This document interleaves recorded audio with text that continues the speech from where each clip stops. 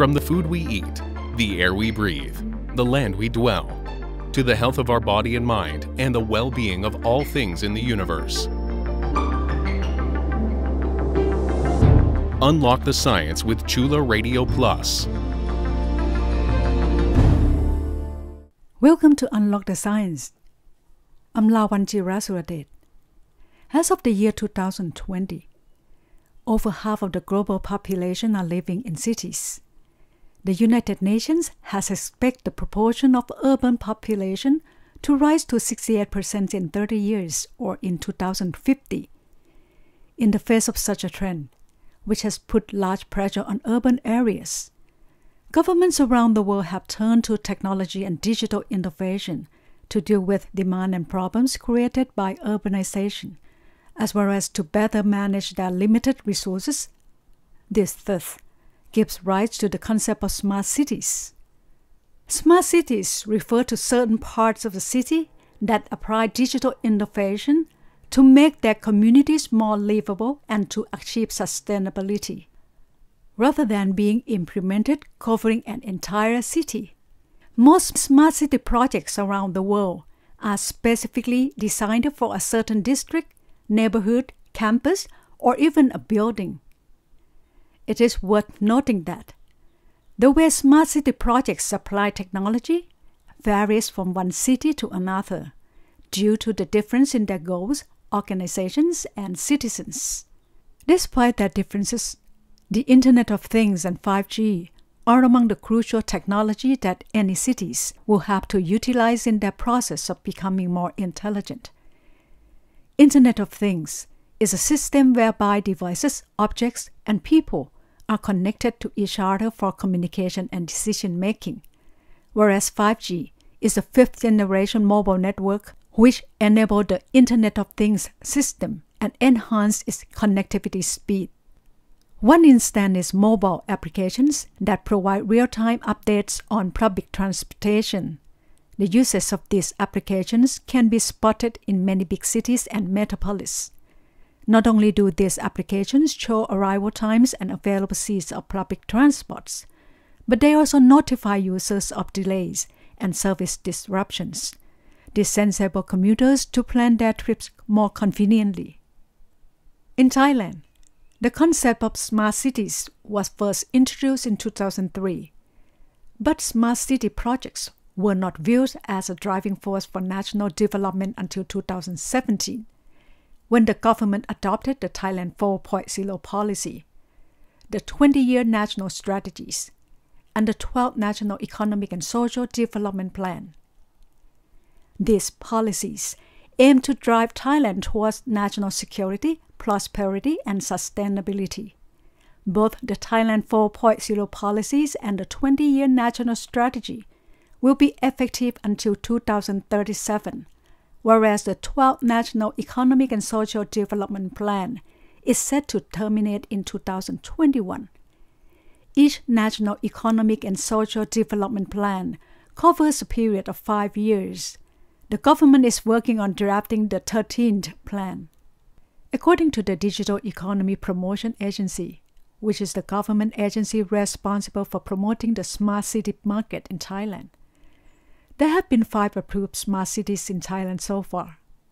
Another 41 smart city proposals are still in the process of consideration. The 5 smart cities projects already approved cover different provinces across Thailand. They are Bangkok, the capital, Phuket in the south, Khon Kaen in the northeast, Rayong on the eastern coast, and Lampang in the north. In view of the number of smart city proposals in Thailand, the enthusiasm to meet the needs of citizens and solve problems in urban areas could be clearly seen. However, the country still has a long way to go. The 2020 Smart City Index, published by Singapore University for Technology and Design, and the Institute for Management Development, which is an independent academic institution found in Switzerland, noted that Bangkok is still struggling with air pollution, road congestion, corruption, security, public transport, waste management, and an increasing demand for electricity. Bangkok was ranked 71 out of 109 cities in the 2020 survey, while Singapore was the number one smart city. The survey seeks to evaluate citizens' thought about problems with structures and technologies application in cities around the world. To help us better understand the overall landscape of smart cities in Thailand and the country's progress in its smart city scheme, Unlock the Science reporter Wang Mengs talked to Dr. Passakon Prathombutr, Executive Vice President of the Digital Economy Promotion Agency, which is the government agency in charge of promoting the development of smart cities in Thailand. Khon Passakon, after smart city was viewed as an important strategy for future national development in 2016, how do you evaluate the overall performance of Thailand in developing smart cities so far? Yes, we start from 2016 in Phuket. That's one is our pilot project. So we try out on some safety application on the CCTV. We provide some AI on that, and we collaborate with the governors in Phuket because it's that the size of Phuket is about Singapore. So basically, we want to compare between Phuket and Singapore. And on that time, it's quite new for us, for smart city, but it's less of the awareness to the countries.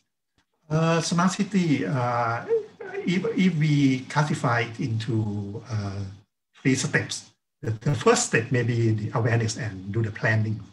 So far we have passed that step and we do a lot of planning and good plannings. And today is a step for the implementation. And that wise we request a lot of solution provider from the private sector, even the startup, to join the smart city because it's their market too. So and the last step will be about the make sure to become the smart city, and we have to do the evaluation. And not only the government that take a role in the smart city today, there are more than 20 companies that is not a technology company, but is a city development company. It's a company established by the citizen in the cities. They form themselves to become the smart city company. They don't want to wait for the government. That they try because it's a win-win.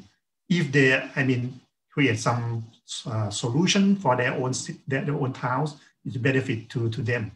So I think it's a good direction that not only government but private sector also understand and raise their awareness on the smart city.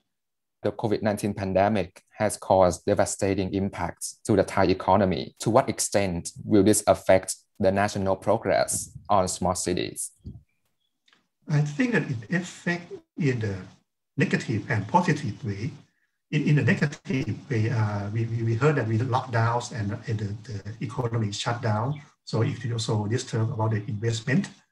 But in the positive way, we realize that the infrastructure is the must that we have to improve, like a digital infrastructure. People have to work from home. The students have to learn from home. So do we have enough the fiber optic or the bandwidth for the student to work from home or telemedicine? So this kind of the technology that we have to come back and evaluate ourselves. But anyway, because of the situations, people have to, it's the must that we have to use the mobile application. Like in Thailand, like the Khon Kaen, it's many programs from the government that you have to load the mobile application. You have to use Mo Chana for the tracings. Mo Prom is for the vaccination record. So this kind of the skill, the new skill, even the elderly people, they have to learn the new skill. I think it's a good way that we start on the skill of digital technology that it helps the new normal for the smart city also. In your opinion, what is the biggest challenge that Thailand has to face while developing smart cities? The smart city is a multi sectors. it's not about only the urban plannings. You have to get involved in the energy, like electricity, generators, involved in the garbage management, in the public transport. So we have to look at the holistic view.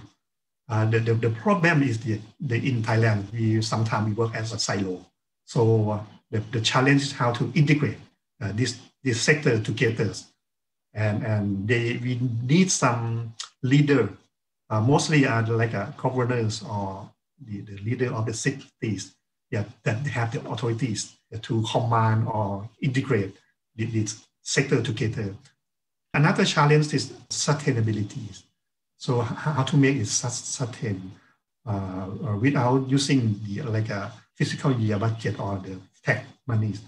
So today there are a lot of good business model from startup. So sometimes the startup may invest for the cities because they get the return from like an advertisement. So we have to think about the new business models, and it's very challenging. I am aware that in October 2020, the United Kingdom, one of the world leaders in smart cities, and Thailand launched a partnership to develop smart cities. So considering the difference in people, needs, urban landscape, and challenges, how do you think the partnership between two or more countries can boost their progress in smart cities? Basically, we share the use case or the experience and the knowledge on the smart city, because in some part, like infrastructure or some normal pain point, normal problems, there are the common solutions. But we just maybe adopt the solution and just adapt in some part to meet our culture or our people. Can you please list one specific example of the lesson that Thailand gets to learn from the partnership in developing smart cities? Yes, recently we have the project with Japan in Phuket to develop the CCTV analytics of the traffic. They show us how to use the CCTV or the camera to analyze the traffic, to detect the accident, and to classify the vehicle type. Is a motorcycle, it's a van, or it's a car. So we can do the plannings. We can do the arrange of the traffic flow. We have to fit the physical of the street. So this kind of data is a need. We will take a short break now. You are listening to Unlock the Science on Chula Radio Plus.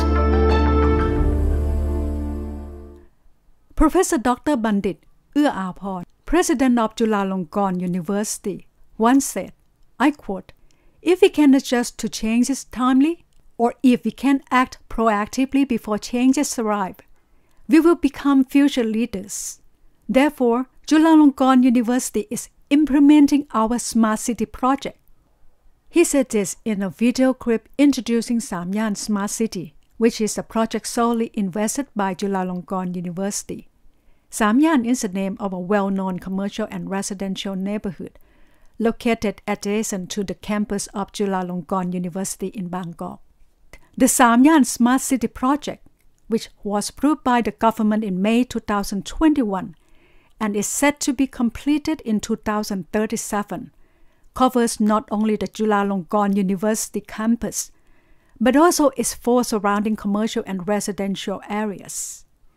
In its ambitious planning of this project, Chulalongkorn University has proposed a total of 42 solution schemes to deal with problems related to the environment, energy, economy, governance, mobility, people, and livelihood in the project areas. One of the already implemented solutions is the on-demand tuk-tuk sharing service known as MoveMe.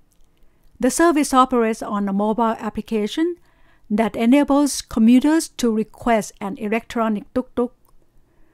Tuk-tuk is the name of well-known 3-wheel passenger vehicles common on the streets in Bangkok. Drivers will pick up different passengers who commute to the same location or area. The service charges a very affordable fee, This share ride reduces not only traffic, but since the car is electric, it causes no air pollution. Unlock the Science reporter Ha Wang Meng talks to Associate Professor Dr. Jittisak Thammapornpilas from Department of Urban and Regional Planning, Faculty of Architecture, Chulalongkorn University. Dr. Jittisak is also assistant to the president of Chulalongkorn University for Property and Fiscal Resources Management, and hence is responsible for the Samyan Smart City project. Dr. Jittisak, what steps did Chulalongkorn University take before officially proposing a list of diverse solutions for its Samyan Smart City project? Well, first of all, you have to know that Chulalongkorn University is in the city center area. We are in the central business district. Every land plot in this area are very expensive. So the owner used every inch of the land to develop and make a maximum benefit, just like in every city center area all around the world. But at Samyan is different. In the past, Chulalongkorn University has tried to concern about the better city life of our community. That's why we have a CU Centenary Park in the middle of the Samyan district for everyone can come and enjoy their everyday life after a long, tired day. I can say that this is our first step to develop the Samyan Smart City because this is the way that we begin to create our area to be a place for a good community life. And we are also following our Green University policy, which is one of the strategy that become a part of Samyan Smart City in terms of smart environment. All what we have done leads us to the next step that become a smart city concept nowadays. Which aspects of Samyan Smart City development have suffered greatly from the COVID-19 pandemic? You know, when you do anything, timing is the key factor, especially when you develop the project. And the project in our district is a construction project that costs big amount of the budget. So when COVID-19 pandemic come, it make us waste the time. Many projects were delayed because we cannot keep on going on our construction schedule. Many workers in these construction sites are infected with COVID-19. So we have to clean the site and stop our construction process and rethinking how to cash out with the time that we are preparing for the construction. This is the most suffer point for developing Samyan Smart City from the COVID-19 pandemic.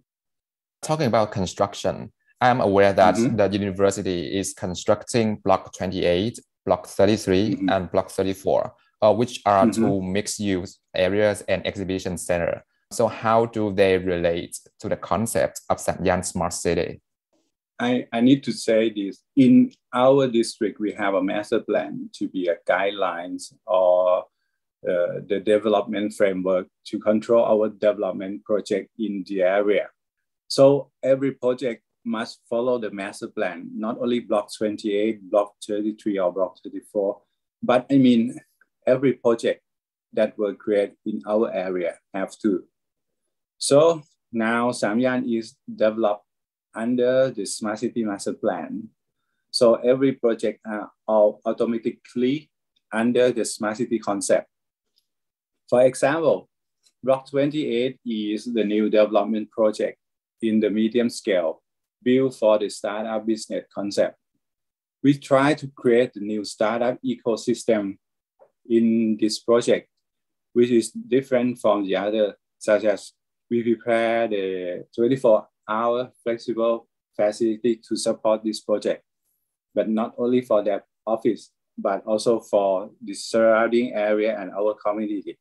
On the rooftop of the building, we have a solar cell every building to produce the electricity for the building with the IT system provide for everyone who work in this building or just pass by like client. And about Block 33, Block 33 is one of the residential mixed-use projects which contain 2 towers of residential, one for the student and the other one for the staff and the community. And at Block 33, we also have another building which we can call the Future Exhibition Center. In this building, this exhibition center, we prepare the facility for the next generation activity, such as a living lab, a smart health facility. For example, it may be a dental clinic in this building with a technology that the dentist and the patient can manage their own appointment on the mobile phone. We also try to choose the tenants or retail who can fit to our building concept with their technology themes or activity. Or I can say that at least we can say whoever will come, they need to have something new or something future. During the process of constructing Samyan Smart City projects, how do you assess the level of awareness of the people in the community regarding these projects? And is there any resistance to the construction of smart cities? Okay, well, this is a difficult question for me. To create a city is not easy, right? To create a city that everyone understands what you are trying to do is more difficult, I think. When you build your own house, you have your idea, you know exactly what you want or what your family needs. But when you build a city, it's not the same. There's too many demands and too many objectives from different points of view, especially when you are talking about a new concept like a smart city. For the smart city, actually is a new concept, not only for this area. I can say that every city who try to use the smart city concept have the same problem because they have to try to understand what exactly is the smart city. Smart city is not a technology city. It doesn't mean that you have your own mobile, you have your Wi-Fi, internet, and that's all. It have many factors that you have to understand it and to make the community understand what you are trying to do. The most difficult part is how to make your community understand and accept what you are doing or trying to do. What will happen to their life in the future? Is it good or not? Is it worth to follow or not? How can we make them agree with it? So I think the most important thing that Samyan Smart City has to do is to show them and to make them secure that this concept can help the community to become a better life community. Not only for today, for their daily life, but also for the future and for their next generation in our district. I think this is a very important part of Smart City. Dr. Passakon of the Digital Economy Promotion Agency said that the Thai government started its pilot project on smart cities in 2016 in Phuket, which is the world's renowned island resort city in the south of Thailand. The project has launched an application linked with CCTVs in the city for the safety of the people there, which is a collaboration between the government and local private sector in Phuket. For the Samyan Smart City, Dr. Jittisak of Faculty of Architecture, Chulalongkorn University, believes that more and more people living in the neighborhood can already notice the positive impacts brought about by the project. He mentioned the eco-friendly transport movement and the multifunctional Chulalongkorn University Centenary Park as 2 prime examples. The park was built to commemorate the 100th anniversary of the establishment of the university. Dr. Jittisak also believes that the Samyan Smart City project would enhance the urban lifestyle of future generations when the project is completed. Unlock the Science would like to thank Dr. Passakon Prathombutr, Executive Vice President of the Digital Economy Promotion Agency, and Associate Professor Dr. Jittisak Thammapornpilas from Department of Urban and Regional Planning, Faculty of Architecture, Chulalongkorn University, for sharing the concepts of Smart City with us. I hope you enjoy our program. You can listen to Unlock the Science on Chula Radio Plus at FM 101.5 every Saturday from 1 p.m. to 1:30 p.m. You can also listen and follow us on our website, curadio.chula.ac.th, and our Facebook page. And our program is also available as podcasts.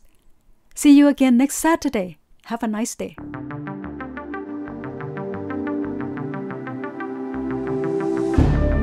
Unlock the Science is edited and produced by Sinfa Tunsarawut with Lawan Jirasuradet as the program host and co-producer.